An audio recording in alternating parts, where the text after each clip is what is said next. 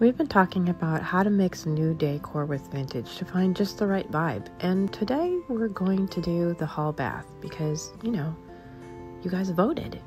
I brought 3 trays to try, and one was too frilly, one was too shiny, and one seemed just right for my farmhouse industrial vibe.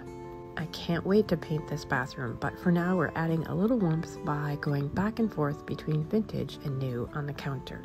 This hall bath is primarily used by my young adult sons, so I wanted it to not be too feminine. I tried what seemed like 100 little dishes and then finally ended up on the one that pulled the white from the top to the bottom and was just the right size.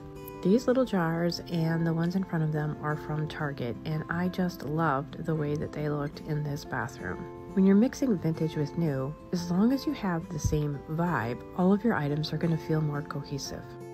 If you choose your decor items based on one basic style, like I did here with Farmhouse Industrial, they'll fit together no matter whether they're vintage or new.